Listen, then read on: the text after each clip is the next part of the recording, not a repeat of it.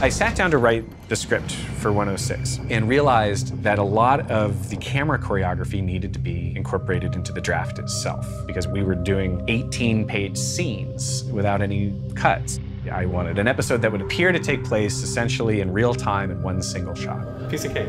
It turned into a challenge unlike anything else I've ever had in production. The set had to actually be constructed with this episode in mind. We knew that we had certain shots that were going to require us to walk through the house in its entirety. I'm getting Theo's first line at the banister so you can see your face. Yeah. Instead of spending 30 to 45 minutes setting up an individual shot, you spend several days planning, lighting, choreographing, blocking. Because after the first clap, you got to start with it. They've programmed every single lighting cue. So not only is there lightning, there's also individual beauty lighting cues, and there's water coming in the fireplace, and there are ghosts appearing and disappearing.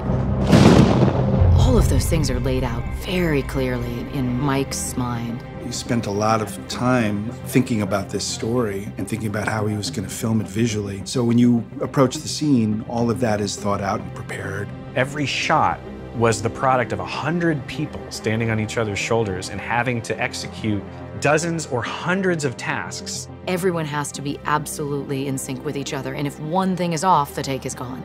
You're trying to capture lightning in a bottle, but you just have to get it once. When you're sitting at monitor watching this happen, you start to get 10, 11, 12 minutes in, and then you start like, oh God, please let us get through this, please let us get through this. At a certain point, you're really thinking like, the one thing I don't want to do is mess this up. Right now, can't do it. No, but you also can't play it safe because that would be boring. So you have to sort of go for it. You let her believe all that bullshit.